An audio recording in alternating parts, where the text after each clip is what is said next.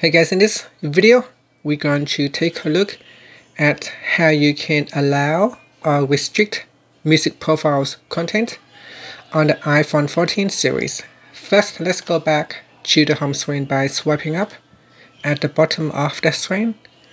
And on the home screen, tap on Settings. In Settings, we go down and tap on Screen Time. Then swipe up to go down and tap on Content and Privacy Restrictions. Next, tap on Content Restrictions. Now enter the screen time passcode. And then tap on Music Profiles. In here you can select off or on. If you select on, that means you allow music profiles content. Otherwise, tap on the off button to restrict the music profiles.